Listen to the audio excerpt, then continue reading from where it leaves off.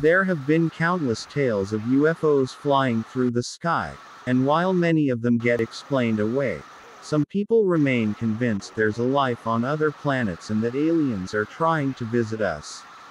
That's what Shaneika Joyner and her 6-year-old daughter India believe, after they spotted a strange object in the sky while waiting at traffic lights on Highway 52 in Goose Creek, South Carolina.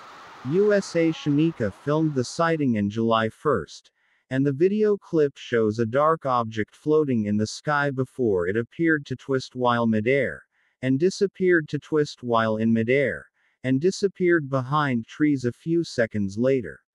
Her daughter said in the video, "Oh my God, something is in there. Is it a ship?"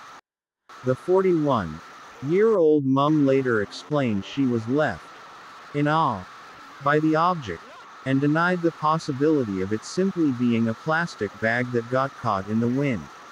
She said, "I had absolutely no idea what it was." India asked if it was a ship when she first saw it fly past. "It was going fast but it slowed down enough for me to record it. It looked like it spun a little when it got by the trees." Shaneika's sighting divided opinion when she uploaded it online, with several commenters scarring their doubts over her footage. One wrote, "Lower atmospheric cloud caught in a back wind," while another said, "That's a damn plastic bag." And a third barked that claim, writing, "A white trash bag lol." However, others seemed to defend the mum, stating the object could have been something that used technology to move.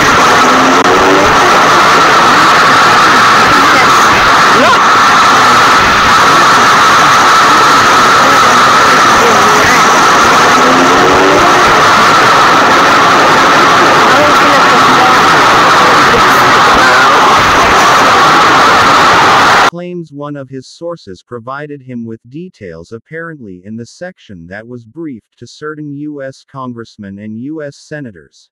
He alleged the classified portion was 70 pages London and included information about advanced and potentially alien propulsion systems and experimental craft using the tech that are being tested at Area 51.